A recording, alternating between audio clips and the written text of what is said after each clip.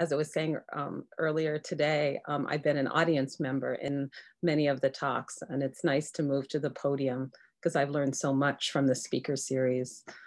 So today, I'm going to be giving a talk that's taken from my new book that I'm working on called Crack in Los Angeles, Policing the Crisis and the War on Drugs.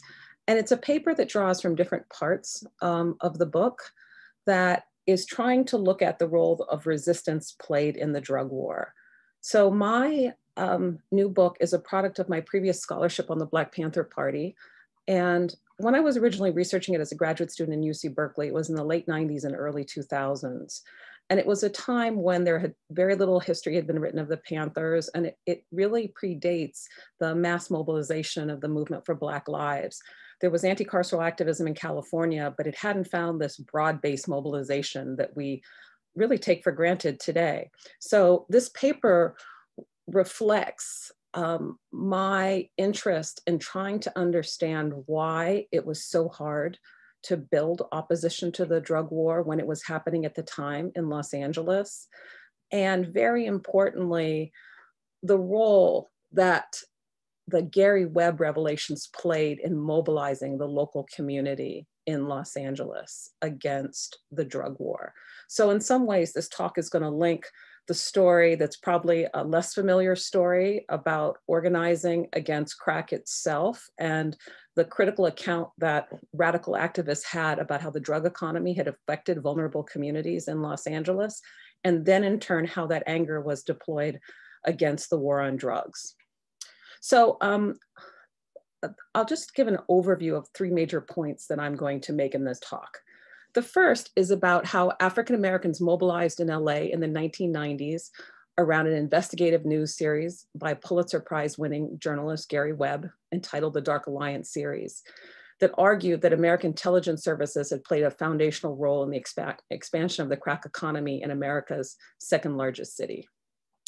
This was extremely important throughout the 80s and 90s, that while a group of Black radicals, many of them former members of the Black Panther Party, mobilized against police violence and the drug war, they found it difficult to create a broad popular base.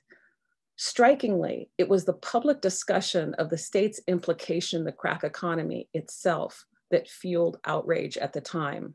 So much so that the director of the CIA in the late 90s, John Deutsch, of course, Democratic administration, was actually forced to come to South Los Angeles and address residents.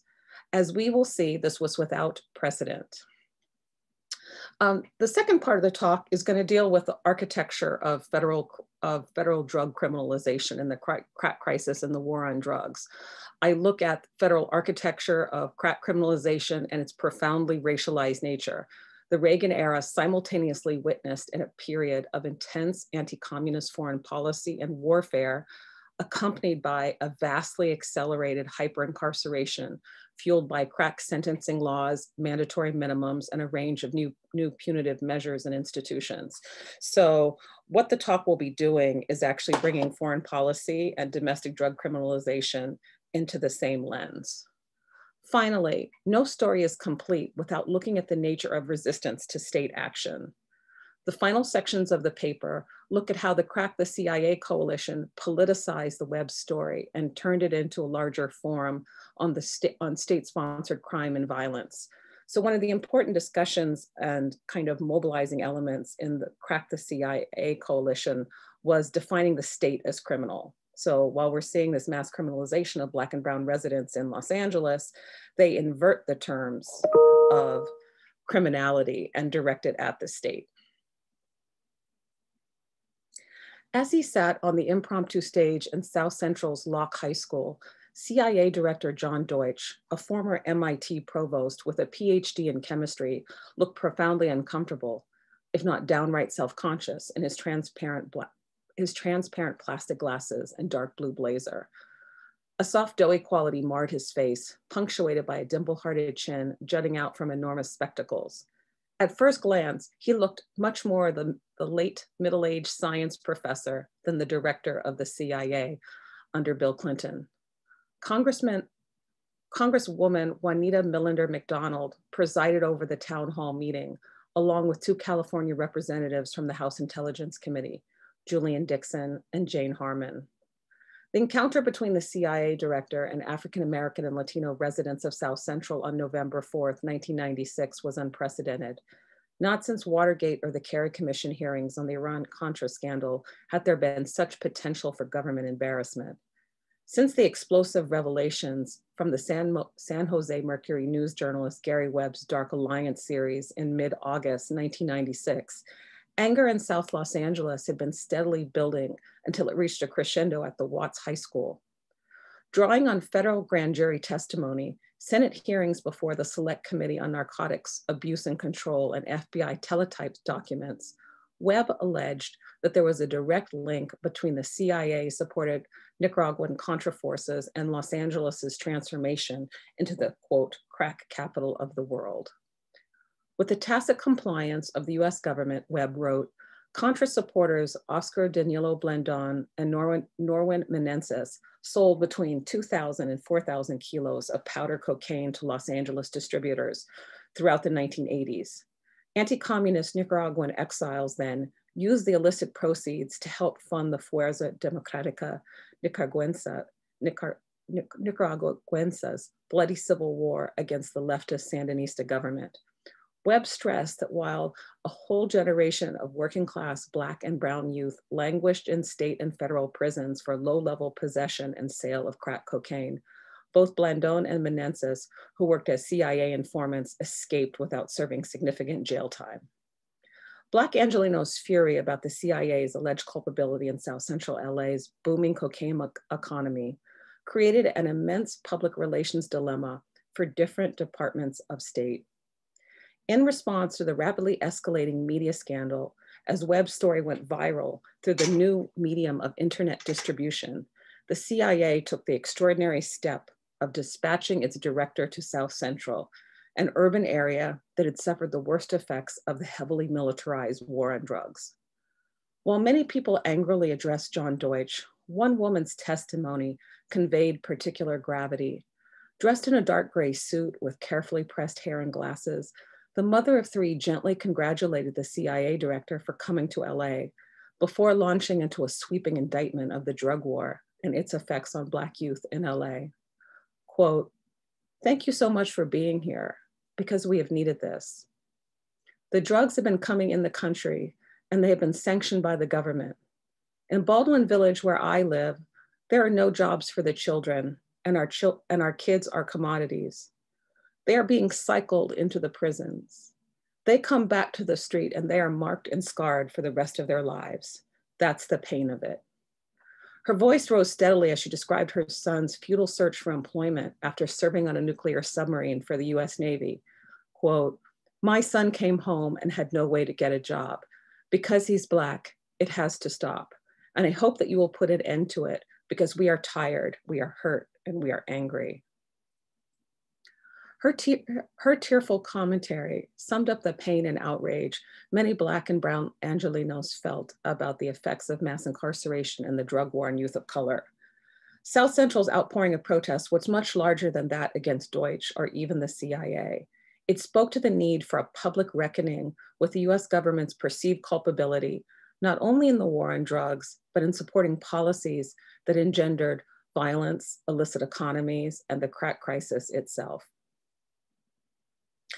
Grassroots mobilization in Southern California in the late 1990s addressed the myriad ways that Black residents felt the drug crisis had touched their lives.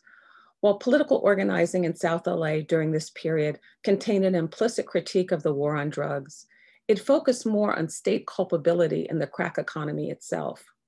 Organized protest inspired by the Webb story mobilized long-standing radical networks forged during the Cold War that understood US anti-communist foreign policy, not only as culpable for the drug crisis in LA, but as damaging to the larger post-war project of Black liberation and decolonization. Radical activists in LA saw the controversy over Contra cocaine as an opportunity to mobilize residents against US covert action abroad and the drug war at home.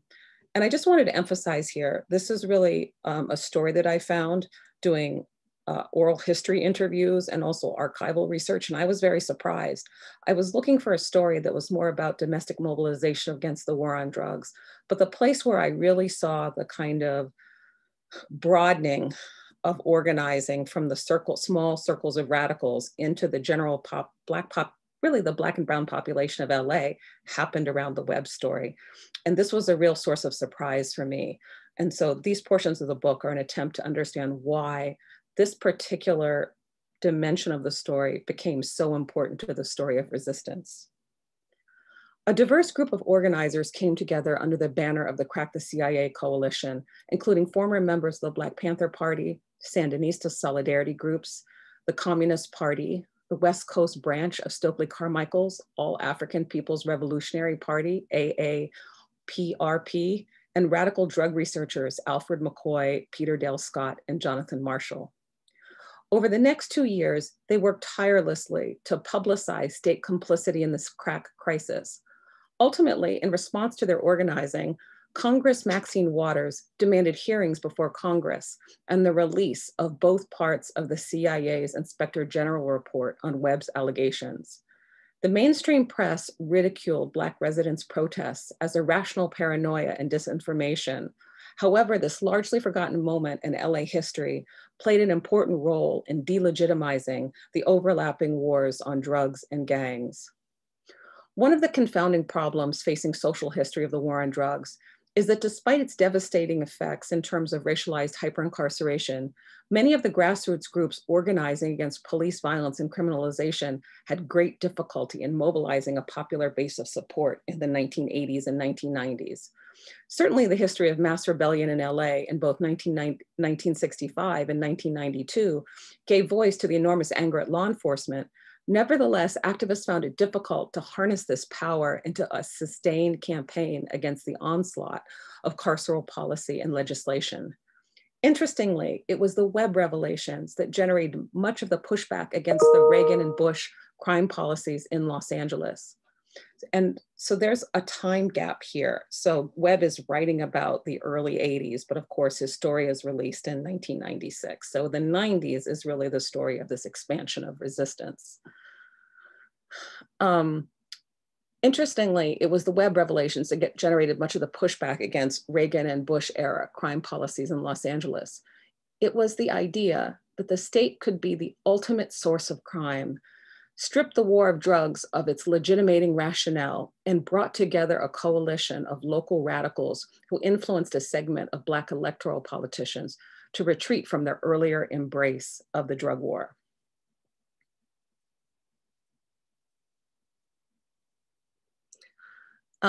In order to understand this campaign on the West Coast, we must attend not only to the foreign policy dimension, but to the architecture for the domestic drug war, which emerged simultaneously with the anti-communist wars in Central America. The Reagan-era war on drugs laid the foundation for the extreme criminalization of crack use and sale. Although LA proved to be one of the most important theaters of the late 20th century war on drugs, the developments in the city cannot be understood apart from the national push to criminalize crack cocaine. So now I'm going to talk a little bit about the architecture of crack cocaine criminalization, how it fits into the war on drugs. Approaching the regional history of crack in LA's metro area is inseparable from the intensification of the federal wars on drugs and crime in the preceding decades. In 1984, Congress's passage of the sweeping Comprehensive Crime Control Act reinstated the federal death penalty and instituted revised guidelines for asset forfeiture, allowing municipal police departments to seize up to 90% of the cash and property of those accused of drug sale. Equally damaging was the legislation's federal mandatory minimum sentencing, folded into the CCA's many-layered expansion of federal anti-crime powers, was the Sentencing Reform Act that established the United States Sentencing Commission, which served as an independent agency of the judiciary that fueled draconian drug and crime policy in the years to come. The SRA also abolished parole in the federal system and set judicial review. The United States Sentencing Commission erected a real offense system mandating that judges consider additional evidence about a defendant's conduct apart from the direct circumstances of the conviction offense. Prior to these guidelines, the judge had the option to do this. However, the SRA mandated it. Congress's punitive measures had many carceral effects, including financially incentivizing local police departments to make more drug arrests, as well as vastly increased powers of federal prosecutors who could use the threat of onerous sentences to extract guilty pleas from defendants. While the provisions of the CCCA transformed the federal system of criminal justice, arguably the criminalization of crack cocaine possession and sale in the Anti-Drug Abuse Act of 1986 and 1988 represented the tip of the spear of the late 20th century war on drugs. The federal government erected a punishing legal architecture for criminalizing crack use and distribution during Ronald Reagan's second term. The overblown rhetoric of the president and first lady, the media, and congressional hearings themselves fed a kind of hysteria that prompted sentencing guidelines that had no basis in pharmacology, public health, or even previous anti-drug policy. Instead, crack functioned as a powerful cipher that rationalized the war on drugs itself by signaling racial fear and the phantasms of violence, pathology, and communicable disease that accompanied it. In July 1986, several months prior to the ratification of the Anti-Drug Abuse Act, HR 5484, the Senate Committee on Governmental Affairs held special hearings on crack cocaine. The near universal alarm sounded by the committee's bipartisan coalition spoke less to crack's effects on urban populations of color than to the anxiety that its destructive effects could not be contained and were rapidly spreading to youth in suburban and rural communities throughout the US. Although congressional testimony did not explicitly reference race, the colorblind approach to crack, which set it apart from all previous drugs and sentencing provision in the late 80s, contained a covert use of a racial dog whistle. The chairman of the Committee on Governmental Affairs, Republican Senator William Roth of Delaware, opened the hearings on crack cocaine with a dramatic monologue that likened cocaine to a social pandemic. Quote, "In medieval Europe, thousands of hopeless people died from the plague. In the United States in the 1980s, thousands more could die by their own hands from an equally deadly white plague, the plague of cocaine," explained Roth. Quote, "Those whom it doesn't kill, it destroys in other ways, ruining their health, impairing their ability to reason and function, and ultimately driving many to lives of crime and violence in order to feed their tragic addiction to a series of temporary and empty highs." Senator Lawton Chiles echoed the sentiment. Quote, "Crack is spreading. It is affecting our children and grandchildren, and it is igniting a crime wave." The Florida Democrat closed his prepared remarks with the ominous summation that quote, "Crack is jeopardizing our youth. It is monopolizing our police. It is terrorizing our communities." Refusing to be outdone by his colleagues, former astronaut and celebrity John Glenn, now a Democratic senator from Ohio, went so far as to compare the patterns of drug use to the spread of nuclear arms. Quote, "The proliferation of crack cocaine highlights, if not symbolizes, the nature of the menace that we must combat. Virtually unheard of a year ago, this cheap, purified, and highly addictive form of cocaine is sweeping the nation and is now just beginning to make its presence felt in my home state of Ohio." The escalating rhetoric forged a bipartisan coalition on punitive drug policies as Democrats sought to outflank the president's supporters in the midterm elections. The anxiety about crack's effects on children became a potent theme in the hearings, with particular care placed on the proximity of manufacture and distribution of open-air drug markets to elementary schools. The head of the NYPD's anti-crack unit warned Congress about the drug's detrimental effects on generations to come. Quote, "Crack dealers are underwriting the future market for their deadly commodity by attempting to sell this to our children." Moral panic paved the way for sentencing enhancements for drug transactions within 1,000 or 1,500-foot radius of a school. Drug-free zones with long routes stretching back to the early 1970s caused disproportionate prosecution of people in urban areas, where density of public infrastructure meant that whole swaths of the city prompted sentencing enhancements for drug possession and sale. Built into the federal sentencing mandates for crack cocaine was a confounding logic that never explicitly referenced race, but had profoundly racialized effects for drug users and low-level retail workers in the crack economy. It simultaneously targeted those on the lowest rung of drug sales, while radically reducing penalties for sellers of large amounts of cocaine powder. In this sense, it not only disadvantaged low-level drug retail, but advantaged their wealthier, whiter counterparts. Given the marked race and class stratification in illicit drug markets, this had profound consequences for racially disparate sentencing and incarceration. In 1986, prior to the passage of the Anti-Drug Abuse Act, the average drug sentence for African Americans was 11% higher than that of whites. By 1990, however, it was 49% higher, having increased fourfold in just 4 years. Several glaring anomalies marked the passage of the 100-to-1 sentencing disparity between powder and crack cocaine.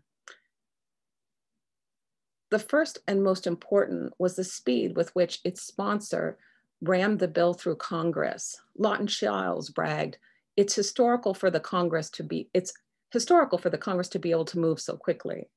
Chiles' boast was an actual understatement. The bill moved so rapidly that it was excluded from the committee review process and left behind a marginal record of debate and no committee report. The House held a handful of hearings which recommended a 50-to-1 powder to crack disparity based on the interviews with DEA agents. However, the Senate conducted only one brief hearing for a few hours, after which they doubled the ratio to 101. The American Civil Liberties Union, observing this process, wrote, "The abbreviated legislative history of the 1986 Act does not provide consistently cited rationale for the crack powder penalty structure." A former staffer from the House Judiciary Committee described a frenzied atmosphere, quote, "I'll see you're 4 and I'll raise you 5 years. It was the crassest political poker game ever. And of course its timing was crucial. As the midterm elections rapidly approached, a hardline stance on crime proved self-serving for Democrats and Republicans alike. In a move that anticipated Bill Clinton's return to Arkansas to oversee the execution of Willie Ray Rector before the New Hampshire primary in 1992, public officials created as well as reflected racist hysteria that would have far-reaching implications for incarceration. Strikingly, Florida politicians played a crucial role in the legislation. Republican incumbent Paula Hawkins, who ironically lost her seat to the Democratic Leadership Council founder, Bob Graham, a couple of weeks after the Anti-Drug Abuse Act's passage, justified the expedited process through recourse to military defense. Quote, "Drugs pose a clear and present danger to America's national security. If for no other reason, we should be addressing this on an emergency basis." The speed of the sentencing disparities passage abetted a pharmaceutical fiction that went unchallenged as politicians created new drug policy out of whole cloth. One of the many false assumptions that the 100-to-1 sentencing disparity hinged upon was the idea that crack represented a, quote, purer form of cocaine than its more expensive counterpart powder. Given that the very creation of crack entailed adulteration in which small amounts of cocaine hydrochloride were mixed with water and baking soda, this was a remarkable conclusion. Under the new law, in contrast to how state prosecuted drugs like methamphetamine, all of the adulterants counted towards the total weight adjudicated in sentencing. A mere 5 grams triggered a mandatory sentence of 5 years. Politicians use this false conception of crack's comparative purity again and again, and in the congressional hearings in the months leading up to the passage of the Anti-Drug Abuse Act, Senators Sam Nunn, Lawton Chiles, and William Roth referred to the alleged purity of crack over 6 times. The supposition had no basis in chemistry, as the psychoactive agent in both crack and powder was identical. A decade later, the United States Sentencing Commission acknowledged this fallacy, drawing on data from the DEA and the National Institute for Drug Abuse, NIDA. Crack cocaine is generally not, contrary to popular belief, 100% pure. Rather than baking soda and converting crack, cocaine remains an adulterant in crack after conversion, reducing the purity, a report concluded. DEA laboratory analysis during the mid-1980s showed an average powder cocaine purity of more than 80%. Subsequently, as NIDA tested samples from across the country in the mid-1990s, some proved to be as low as 50%. The Omnibus Anti-Drug Abuse Act of 1988 further expanded this punitive mandate by establishing the Office of National Drug Policy and making the first-time possession of 5 or more grams of crack, roughly equivalent to the weight of a quarter, an automatic mandatory minimum of 5 years and a maximum of 20 years in prison. For the second offense, 3 grams triggered minimum sentencing and 1 gram for the third offense. The exceptional nature of crack's prosecution revealed a punishment structure distinct from all other controlled substances. Under HR 5210, for example, a first offense for heroin possession of any amount prompted a maximum sentence of a single year in prison.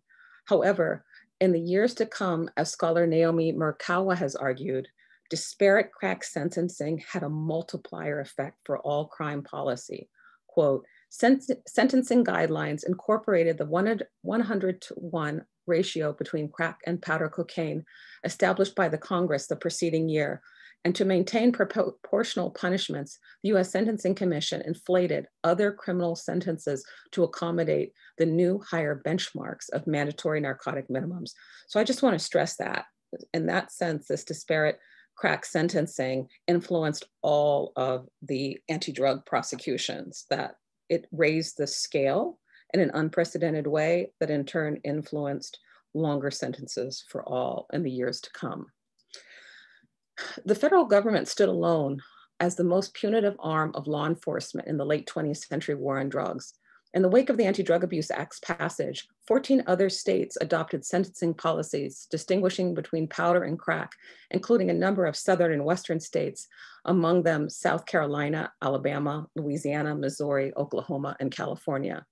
The latter sentenced those convicted of possession with the intent to sell crack to 3 to 5 year terms of imprisonment versus 2 to 4 years for powder cocaine. Strikingly, none of the states adopted the federal government's sentencing disparity between crack and powder.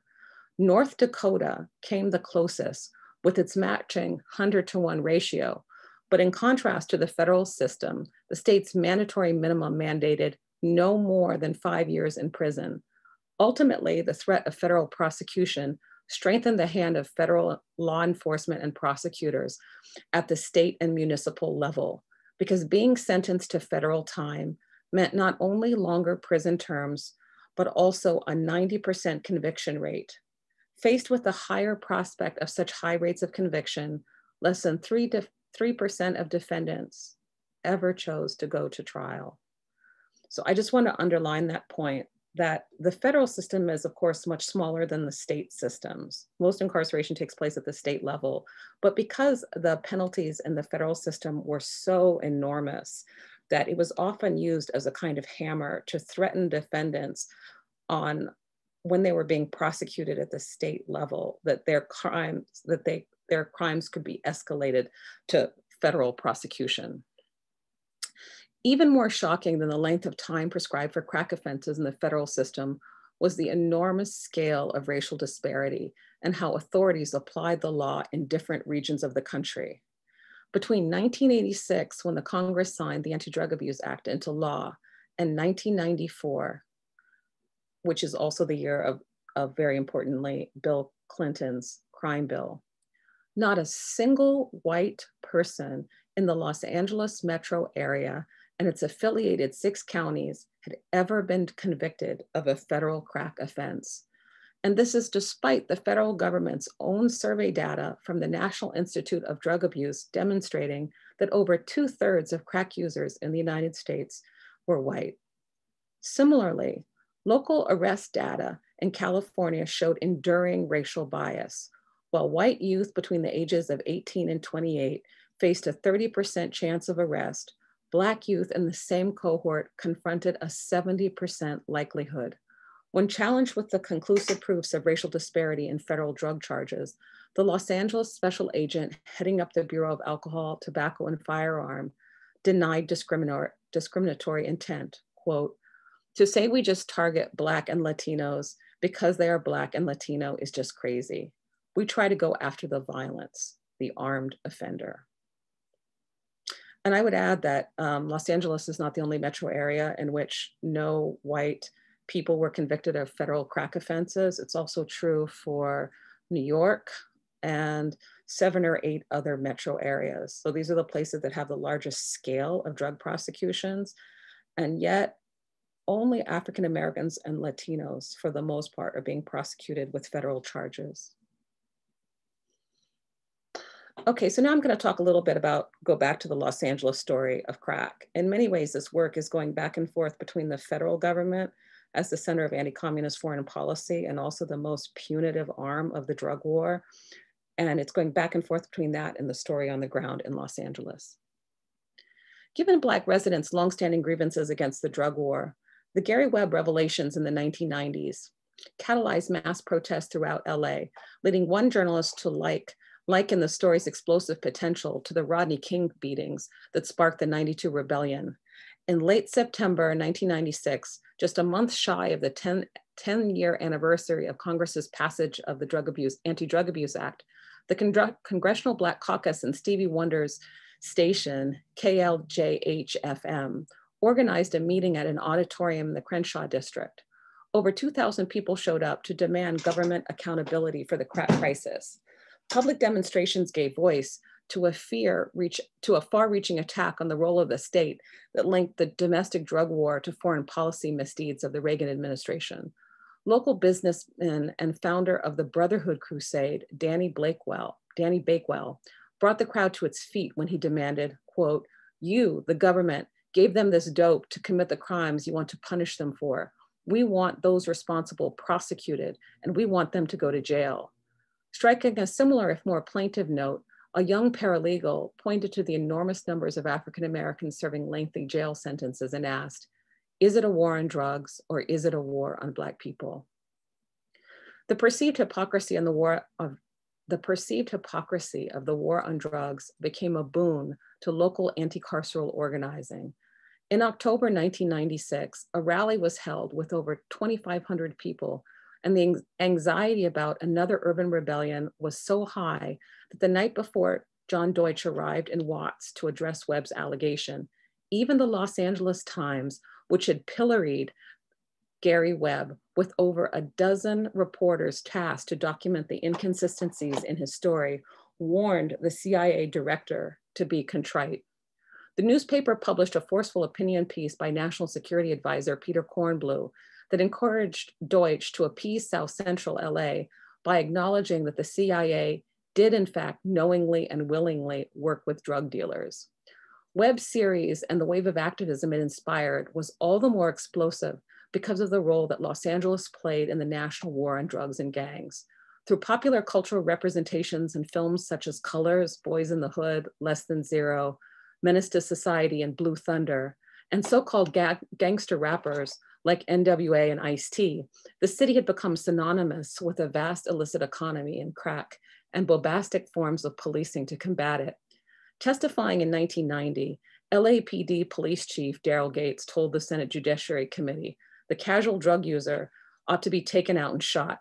The chief of police was not alone in his assessment of the enormity of the drug crisis facing LA. In 1989, Congresswoman Maxine Waters declared, "The most urgent problem facing ghettoized African Americans today is the lethal infestation of drugs in our community." The roots of the crisis could be traced back to the early years of the Reagan administration. In December 1985, the Los Angeles Times declared that Southern California, quote, "the world's largest retail market for cocaine. According to California law enforcement, large-scale drug interdiction in South Florida in the early 80s shifted transnational distribution circuits for cocaine from the US market.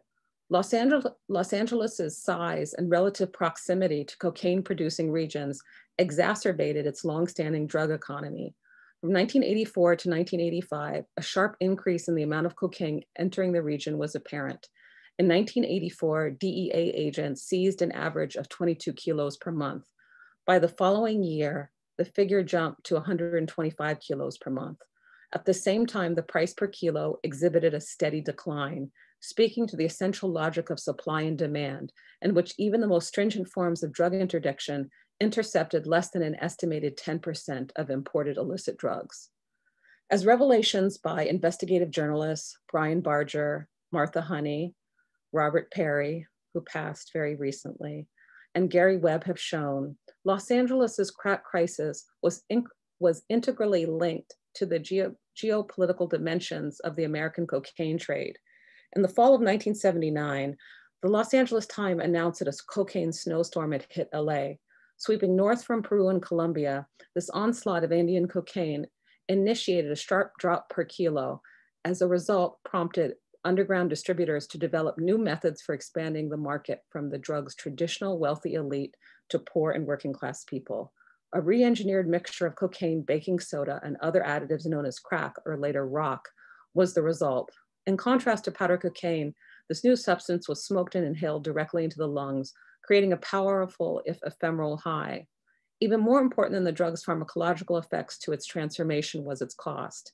Initially dropping to $25 a hit in the early 80s, which at the time was considered unheard of for cocaine, as the river of illegal Andean cocaine flowed into an ever greater scale in the US through Reagan's first term, the price of an individual unit of rock cocaine soon dropped to $5 per hit. Anti-communist drug trafficking networks forged during the Contra War in Nicaragua and the Bolivian cocaine coup in 1980 helped explain the continuous growth in the supply of illicit drugs to LA and other regional markets in the US. Despite massive expenditures on the domestic war on drugs, the Reagan administration's support for Central American anti-communist forces exacerbated the crack crisis in the US. Both the competing aims of different state sectors and the transnational political economy of the Cold War were essential to the multifaceted dimensions of the late 20th century drug wars. The Contra cocaine controversy, as it became known by pioneering journalist Robert Perry, whose reporting in the 1980s prompted the Kerry Commission hearings, popularly known as Iran-Contra, represented one of the rare moments in American history in which the continuum between foreign and domestic policy broke open. Domestic populations who had been devastated by a decades-long drug war voiced their fury at the American government for simultaneously fighting a militarized campaign against crack cocaine at home while creating the conditions for its explosive growth abroad. Quote, and this is from Gary Webb, while the FDN's war is barely a memory today, Black America is still dealing with its poisonous side effects, wrote Webb in 1996. Quote, thousands of young Black men are serving long prison sentences for selling cocaine, a drug he charged that was virtually unattainable in South Central before the CIA-sponsored Contra War created new distribution networks and bargain basement drug prices throughout the city. So now I'd like to turn to the final part of the paper, which is about the genealogy of resistance. And this is about the activists on the ground that really gave the Gary Webb story wings and how they were linked to longer histories of Black power and Black radicalism in LA. Organized protest against Contra cocaine had its roots in a tradition of radical anti-drug politics that could be traced back to the Black Panther Party's firm stance against heroin and other forms of what they called illegal capitalism in the late 60s and 70s. Los Angeles had a diverse mix of former Black Panther Party members drawn from the Southern California branch, as well as from other cities, including Chicago, San Diego, and Oakland. They articulated a critique of the crack crisis that harkened back to the New York Panther Party's response to heroin in the post-war years. The BPP condemned substance abuse as a symptom of social defeat and internal colonization. Michael Setaway Tabor wrote, quote, drug addiction is a monstrous symptom of the malignancy which is ravaging the social fabric of the capital system. And this is from a famous pamphlet written by Michael Setaway Tabor called Capitalism Plus Dope Equals Genocide. Quote, it is a social phenomena that grows organically from the capitalist system, argued Tabor. Rather than supporting the declaration of a virtual national state of emergency in the Nixon years, Tabor saw police as complicit in the expansion of destructive illicit economies. Quote, the plague could never flourish in Black colonies if it were not for the active support of the occupation forces, the police, he argued. In his view, the war on drugs and the expansion of police powers it enabled did nothing to protect vulnerable populations. Instead, such campaigns rationalized state repression by providing a pretext for the prosecution of radical activists, such as Lee Otis and Martin Sostra. After the dissolution of the Black Panther Party in 1982, former Panthers carried these ideas into other campaigns and political tendencies. Arguably, the most enduring voice against state violence in Los Angeles was former Black Panther Michael Zinzin, who co-founded the Coalition Against Police Abuse, CAPA, in 1976. By the late 70s, the Black Panther Party was in free fall, still suffering the effects from a decade-and-a-half-long campaign of state repression. CAPA's charter members also recognized, however, how the authoritarian democratic centralist structure of the Panthers' Oakland leadership contributed to the group's decline. So the Coalition Against Police Abuse is founded by a Southern California Panther, and it's a number of other Panthers move into this organization. So they carry kind of Panther ideology, but also recognize some of the limitations of the framework. While drawing on the anti-capitalist and anti-statist tendency of the Panthers, CAPA sought to build a multiracial organization without a fixed system of hierarchy. Its motto, quote, "We will work with you, not for you," reflected a preference for egalitarian, decentralized styles of organizing. Starting out with a handful of participants in the late 1970s, CAPA compiled documentation of police abuse and murders in LA using statistics, photographs, media clippings, and interviews. When the LAPD, under pressure from the coalition and other police accountability groups, released a list of its employees of color, Michael Zinzin noted that 13 of CAPA's past and present members, including his own secretary, were on the police department payroll. In 1981, with the ACLU's assistance, CAPA filed a successful lawsuit against the Los Angeles Police Department, charging that LAPD's Public Disorder Intelligence Division, PDID, had violated their civil liberties. On the eve of Los Angeles's drug war, CAPA and its fellow plaintiffs won a $1.8 million settlement that ultimately led to the disbanding of the PDID. Unfortunately, this victory proved short-lived when the Anti-Terrorist Division, ATD, replaced its predecessor. In 1984, after attempting to intervene in the assault of another man, Michael Zinzin was beaten so badly by the Pasadena police that he lost sight in one eye. Despite these setbacks, CAPA and its small circle of activists continue to teach community members how to document police abuses, utilize media attention, and wage legal campaigns during the height of Los Angeles's drug war. While the coalition created an intergenerational channel for organizing, it never succeeded in building a large base in South Central LA.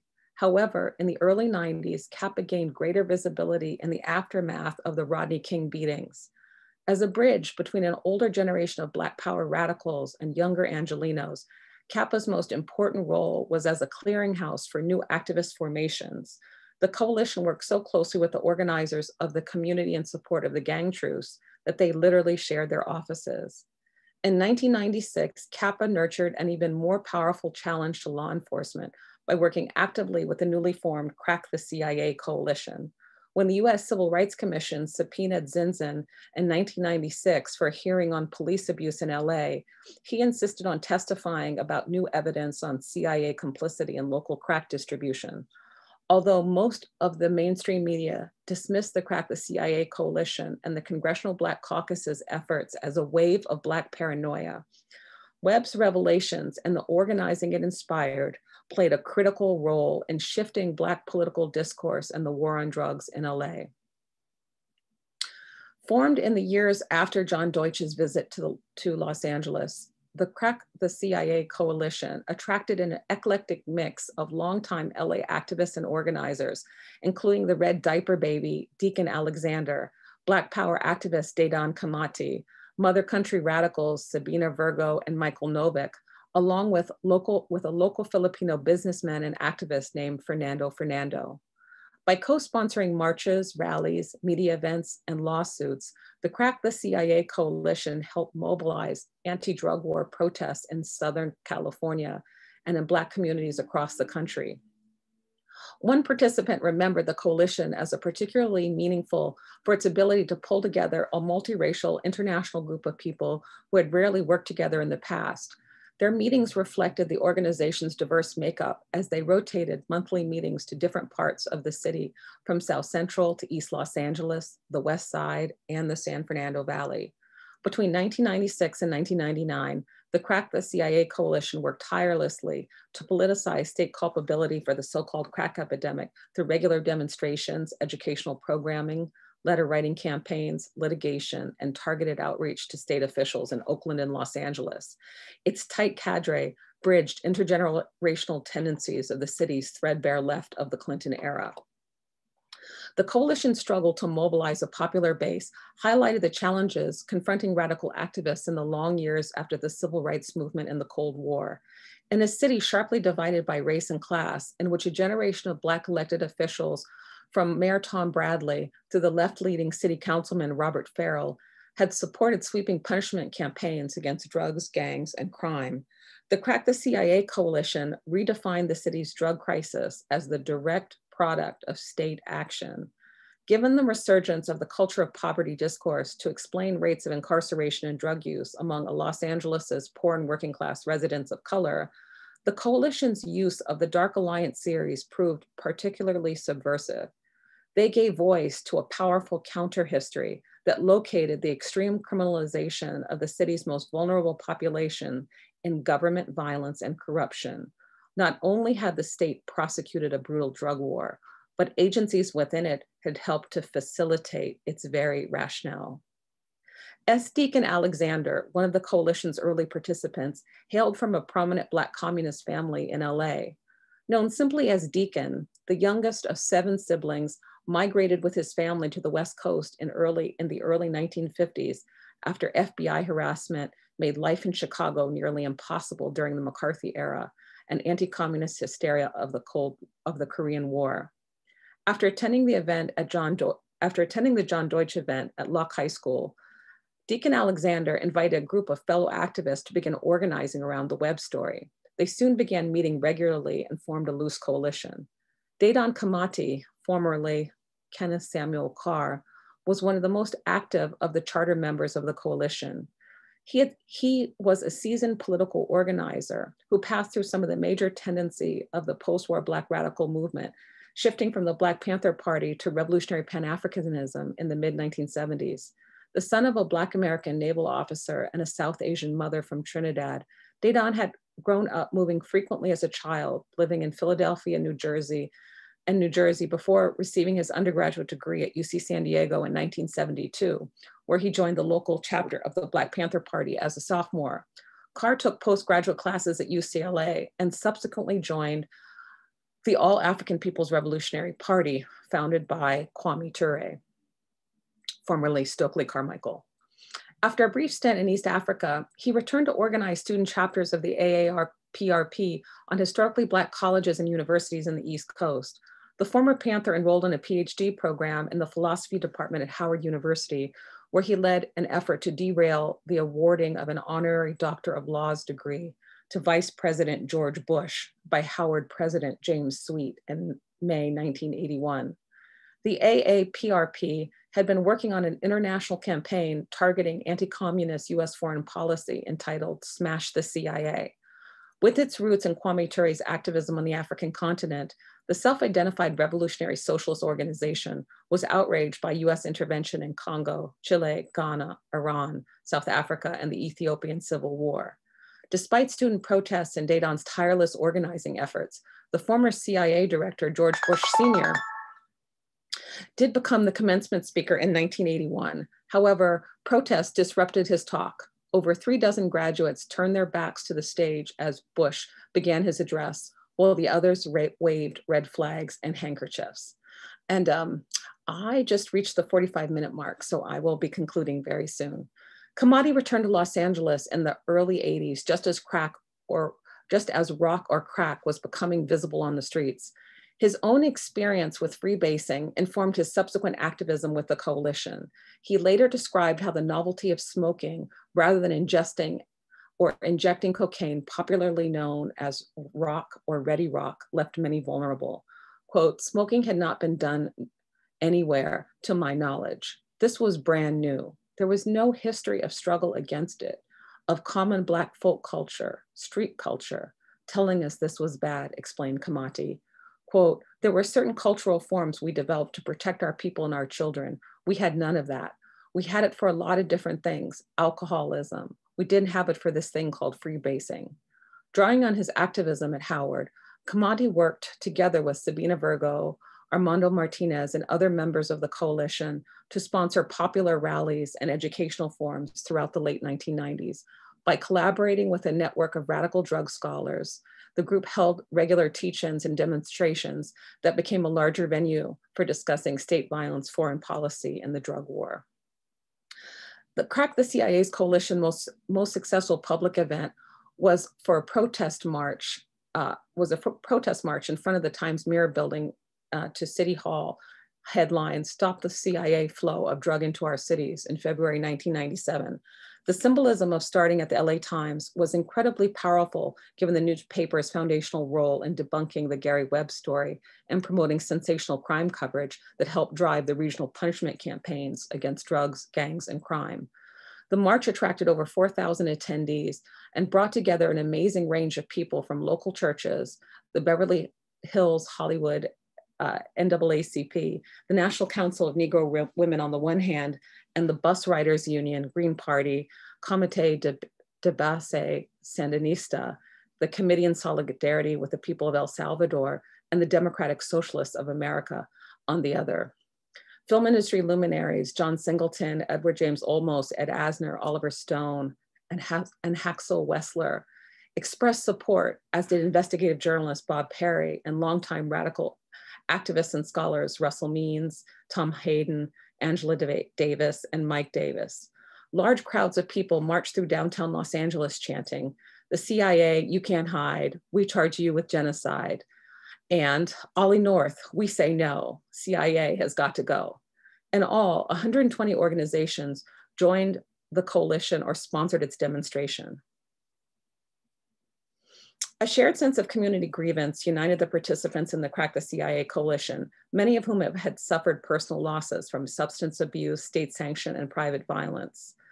As the Crack the CIA coalition sought to politicize the drug war and the culpability of US foreign policy in the crack trade, they increasingly turned towards truth and reconciliation committees as a vehicle. United States work in El Salvador and Guatemala provided a model, as did human rights investigations in South Africa, Rwanda, and Eastern Europe. Coalition members understood their utility as a means to confirm, quote, widely held beliefs about what has happened and who was responsible. The Crack the CIA coalition discussed establishing a Citizen Truth and Reconciliation Commission in Los Angeles entitled The US War on Drugs, Who Profits, Who Pays? Core inquiries included how the drug industry operates, government culpability in drug trafficking, and finally, the social impact of the US war on drugs, including the militarization of communities and disparities in how the criminal justice system was carried out. So now I will be concluding. Crack cocaine had several lives in Los Angeles and other areas throughout the United States. The most subjective and elusive was how users experienced it, while the second encompassed the informal economy of its consumption and trade. The third, and perhaps most foundational, was how the state and media conceptualized its dangers and criminalized its use in profoundly rationalized ways. To this end, authorities selectively deployed narratives about crack in communities of color to rationalize punitive drug war policies. However, radical activism in LA during the late 1990s inverted the process of racial criminalization by identifying the state itself as a progenitor of crime. The Crack the CIA coalition articulated anger at all levels of government, not only for its direct suppression, policing, and incarceration, but also for the ways that the state engendered some of the most destructive forms of social harm. Co-founder Dedan Kamati summed up the impulse behind the Crack the CIA coalition's organizing strategy that challenged the drug war's coded use of crack. I made a decision to popularize the notion that when you think crack, don't think Black. When you think crack, think white CIA. Thank you. Well, thank you, Donna.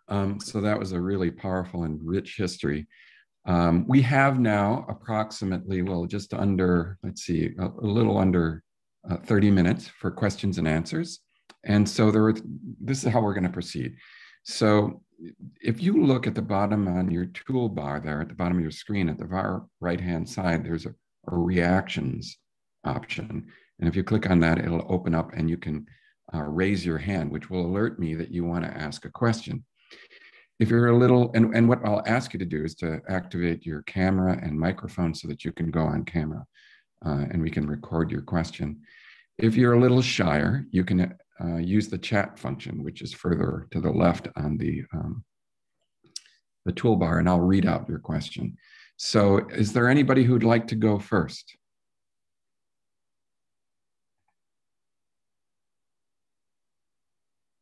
There's always this moment of silence as people prepare their thoughts of the questions they want to raise. All right, Ed Powell, go ahead. I'm going to ask you to unmute and activate your camera. There doesn't seem to be a camera activation button here. Here you go. Yeah. Thank you much for a very interesting talk. Can you hear me? Yep. Okay. I was just wondering who invented crack? I asked the question in the chat also. Some people say it was Black people who invented it, and that's why they had control over it. And that was the reason why it was being suppressed, because they were the controllers rather than the traditional people who control distribution. Is that true? And then secondly, is COPPA related to BLM in any historical perspective? I don't know. Thank you. Thank you so much for those questions, Ed. So the first question is that we really don't know the precise origins of this mixture of combining crack, combining powder cocaine with baking soda.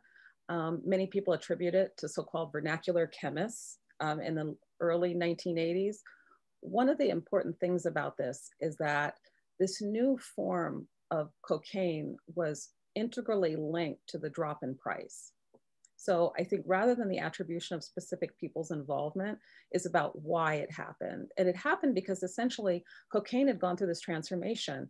In the 1960s, there's a discussion essentially among public health scholars and doctors at Yale University who talk about cocaine as not representing a public health threat because it was so expensive.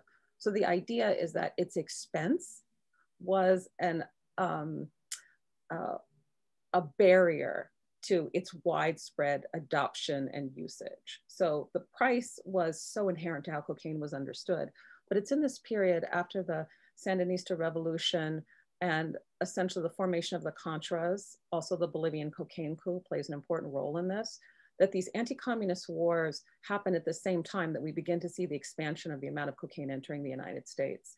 So no, I don't think we can attribute it, the use of baking soda, adding baking soda to powder cocaine to Black people, but an earlier predecessor to crack became popular in Central America in the early 1970s, which was produced through kind of an intermediary process of turning, plants into cocaine.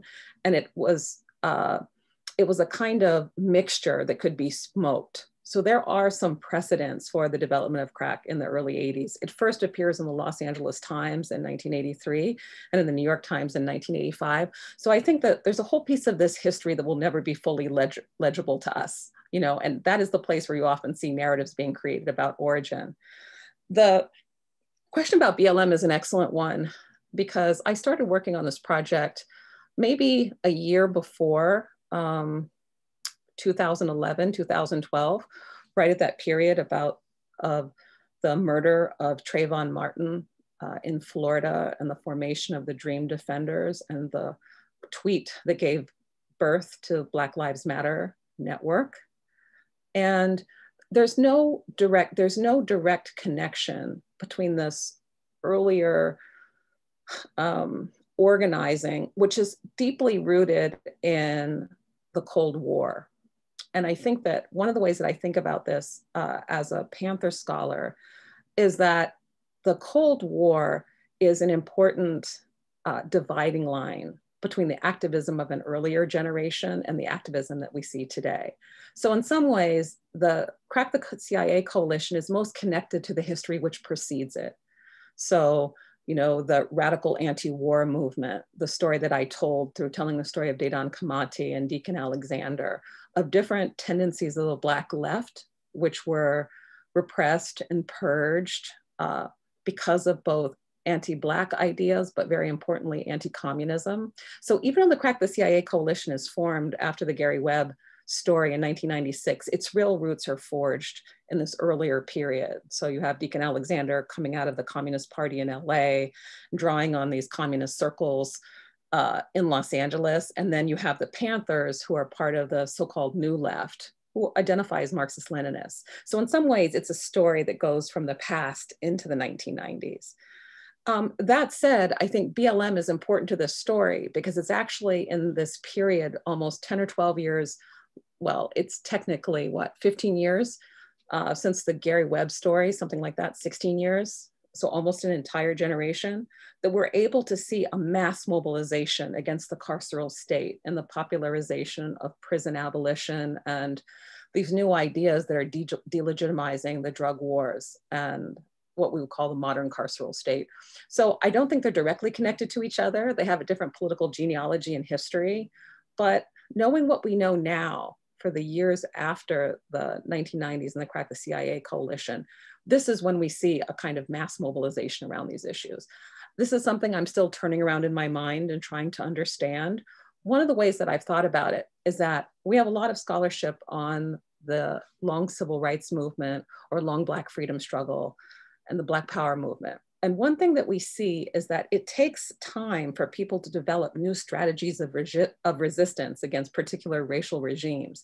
Very difficult to organize in the 1980s and 1990s. But if we extend our timeline to include really 2011, 2012 forward, we have seen the largest protests in American history take place around the theme of Black Lives Matter, which, although it is explicitly about state violence and police killings, I would argue it's a larger indictment of this whole edifice of the carceral state. So we do see a mass mobilization, but we don't see it in the period in which these things are happening. And so the first real wave happens in 1996 with the Gary Webb story. I think that in general, we need to have more of a discussion about kind of the Black radical left during the Cold War, and then how it fits with the kind of activism that we see today.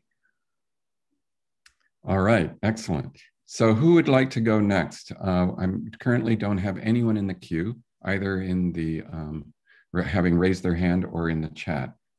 Again, those are your two options. Okay, here we have somebody. Alan Ruff, a local historian, would like to ask a question. Alan, if you could activate your camera, go ahead. Sure. Thanks, Patrick. I was wondering if you could talk about the relationship between the war on drugs and the militarization of the police, which is still very much visible and more dangerous than ever. You quickly mentioned Daryl Gates.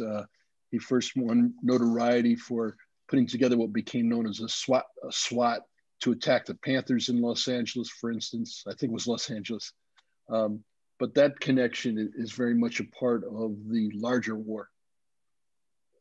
Yeah, Alan, thank you so much for that question. I think we had Max Felker-Cantor on the call. I'm not sure if he's here now, but he's written a wonderful book called Policing Los Angeles, which I think is one of the most important works, you know, that will trace this history of policing in Los Angeles and the connections between the war on drugs and police militarization. In some ways, I think to understand police militarization, we have to go back to the 1960s and to both the urban rebellions and the formation of the Black Panther Party. So the Black Panther Party is formed in 1966, and it's founded in Oakland, but then it later expands across the country. And the Los Angeles chapter of the party was important, and it is attacked by the Los Angeles Police Department in 1969. And it is attacked by SWAT, which was really a new kind of police institution. It was explicitly only staffed with veterans who had fought in the Korean War and in the Vietnam War. And it was the Strategic Weapons Attack Team. It was a vision of a militarized policing that would be used, modeled on foreign counterinsurgency. And very importantly, it was first used against the Black Panther Party. So SWAT is founded after the Watts Rebellion in 1965. So in looking at police militarization, it's very clear that it is accelerated as a response to radical Black organizing. In terms of the war on drugs, we don't have a declaration of the federal war on drugs until the early 1970s. So in some ways, this process of police militarization actually predates the federal war on drugs in 1970 and 1971. However, once you have the declaration of the war on drugs, you have, with the war on crime, also in 1965, federal monies that are being used by local police departments. And this use of federal monies to buy hardware.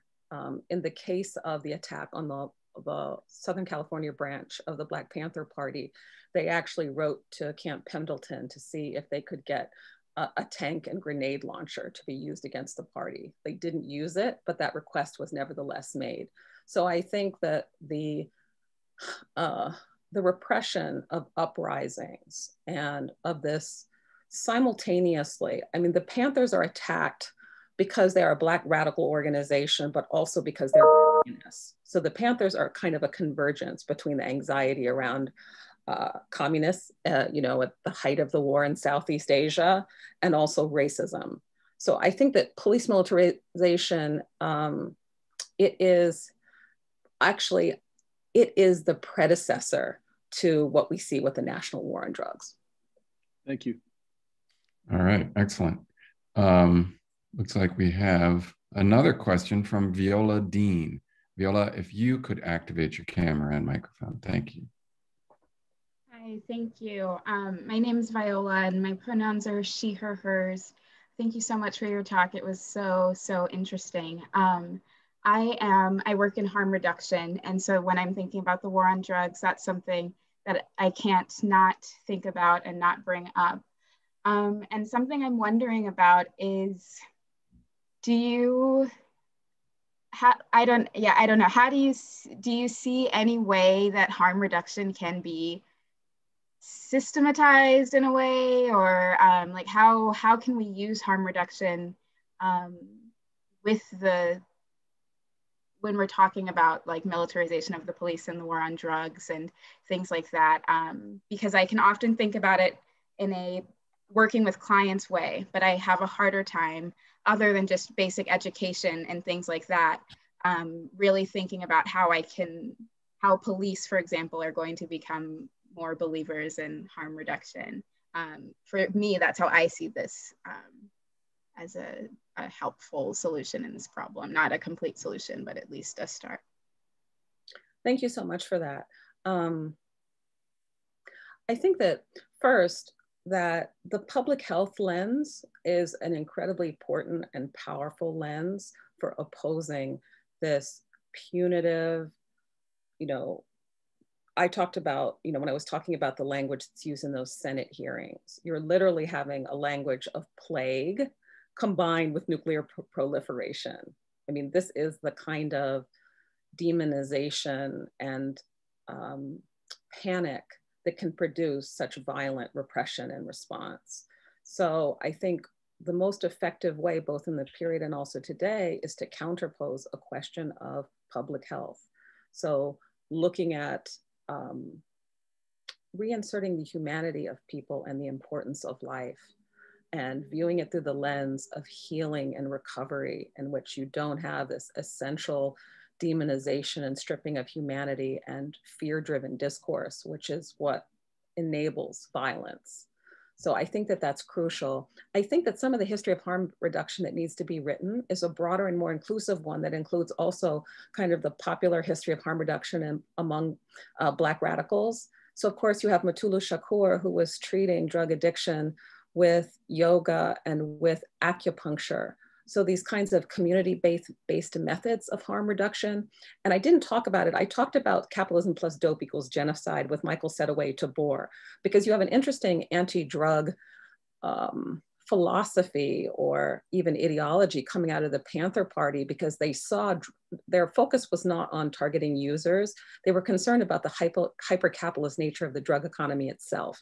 So I read some of the kind of harsh rhetoric about that, but there's also a counterpart to that in the New York Black Panther Party itself, which is seeing that the real solutions are social transformation. So their argument is that it's actual revolution, that drug addiction is produced by, it's an ill of capitalism. People need jobs, people need full employment, and also indicting, arguing that the police and structures of repression are directly linked to the hyper-capitalism of the drug economy. And so its solution is social transformation, but then also these uses of acupuncture, of non-allopathic medicine and ideas of healing. So yes, I agree with you, and thank you for all of your hard work. I think harm reduction is absolutely essential. We have to figure out also how to translate harm reduction for our own communities in ways that it can be seen and heard. Because one of the difficult things also about the crack crisis is that many of the communities that were experiencing it, they weren't taking this from the language of the federal government or the panic of the media. They were seeing the ways that their loved ones were being affected by this drug. And so, for example, I live in Philadelphia, and there's been really important harm reduction and the creation of safe spaces. But sometimes you have communities where you see higher rates of drug use that are fearful of the distribution of needles because they see it as potentially furthering an economy and practices that have been hurtful to them. So I think that the work of translation, and looking to communities' own histories of resistance. That's why I included that long quote from Dedan Kamati, who's a member of the Crack the CIA coalition, but he was also a former user. And so he was talking about how one thing that made crack so difficult is that the community had not yet developed its own ways to protect itself and to talk to one another. So if that makes sense, I think we have multiple histories of harm reduction. All right, nicely done. So Jenna Lloyd has a question, and Jenna is going to go on camera. Hi, Jenna. Nice to see you. Hello. Oh, there I am. Hi, great to see you too. Thank you for your talk. I see there are a lot of questions, so I'm going to restrain myself to one, which is, I think you really talk very compellingly about how strong the anti-imperial, element of this organizing was. And I wonder, like what lessons you would draw from that for contemporary organizing, because that seems to me like one of the areas, I'll just share my opinion, that actually could be strengthened and could draw a lot of, in terms of contemporary abolition, that could actually draw a lot from this anti-imperial history. Certainly there are anti-imperial elements, but I think they can be strengthened. So I wonder if you could speak more about that. Thank you so much for asking that question. It's so important politically. And I was reminded also when I was at Robin Kelly's 3 brilliant talks, that I think it was in the 3rd talk, that he talked about the importance of bringing back some of the lenses about how the international connects to the domestic, and really the attempt to stop not only violence at home, but US violence abroad.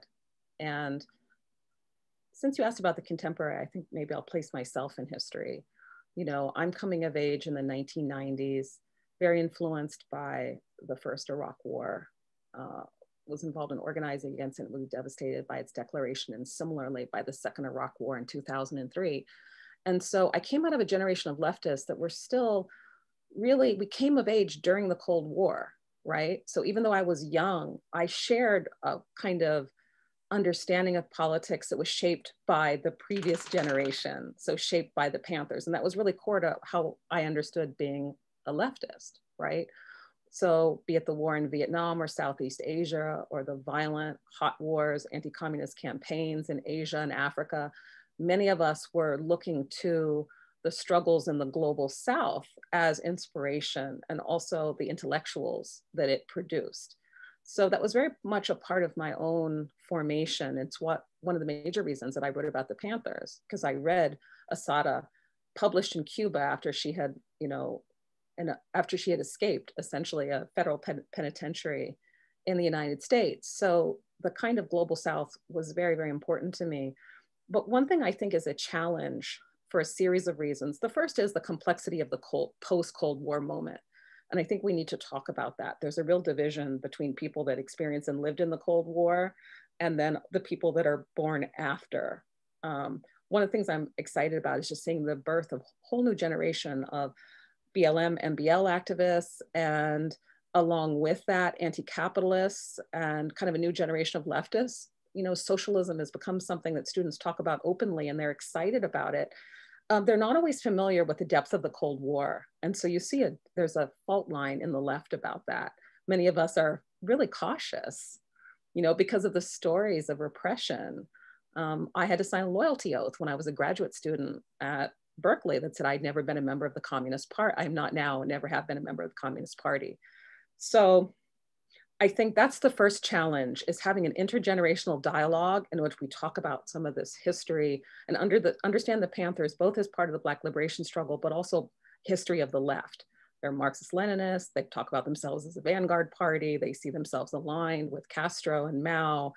And so that piece about state socialism, it needs to be a part of the discussion. And I find that sometimes it's left out in some of the films, documentary films that have been made about it. That whole component, for example, the Black Panther Party, is not there. So that's one piece. The second piece is that I think really since the second Iraq War, Gulf War of 2003, and the election of Barack Obama, there's been a real collapse of the anti-war movement and the kind of not just the liberal anti-war movement, but the radical anti-war movement. I think there's a level of depression, I think, of the sense of our inability to stop US aggression abroad. And all we have to do is look at Libya, Syria, Iraq, Afghanistan. We have our 20-year anniversary of the war in Afghanistan, that there's been a kind of defeat of a lack of optimism about being able to stop wars. And I think this is absolutely essential, that we need to build back the anti-imperialist, anti-war component of radical struggle. And I think ultimately for the kind of transformational domestic politics that we want, whether it's the Green New Deal or the reinvestment in public goods, we can't get away from the fact that 65% of the federal budget is going for war, essentially for military and military functions. So I think the question is how to rebuild that portion of the left. And you see this, of course, in the politics of Bernie Sanders. There's a way in which we have collapsed into the domestic. And so as a historian, that's another reason I wanted to tell this story, to remind us of a period not so far from now in which people saw stopping anti-communist war as essential to people at home, especially vulnerable populations. I hope that answers your question. All right. Well, given the amount of time we have left, and there are a few questions, I'm going to try to do my best to sort of combine them maybe. So most of these are questions about, what's come at the end of this story in a sense. So one of them it's a question about, were the agents of the CIA who participated in the distribution of drugs ever punished? Someone else asked, where are we on the war on drugs today? And then a couple of people asked questions about Gary Webb. So one asked, can you speak to the CIA's subsequent and ongoing campaign to discredit Gary Webb in his reporting? I was thinking that myself, just, to what degree has he been rehabilitated because of what we've come to know? And then somebody else asks, would you say the CIA campaign to discredit him and his findings failed then in the end, if it galvanized such a powerful grassroots movement against the drug war? Do you find gangster rap and memoirs such as Monster, the autobiography of an LA gang member, as complicit or at least obscuring the true power relations in drug economy in the early 1990s? Asking because this person was taught this book in a cultural studies graduate program, which in retrospect seems a misguided curriculum and potentially complicit in misunderstanding the transnational aspects of the drug war as well. Okay, well, I'll try to combine those in one answer. Yeah. The first thing I'll say is, yes, I do think Gary Webb has been vindicated. The Los Angeles Times, that was at the core of the attack on Gary Webb, published a piece in 2006 by a local journalist who at that time was working in Orange County, that essentially said the core facts of the Webb story were true. And even in the CIA report, known as the HITS report, there's simply an acknowledgement that the CIA worked with assets who were involved in drug distribution.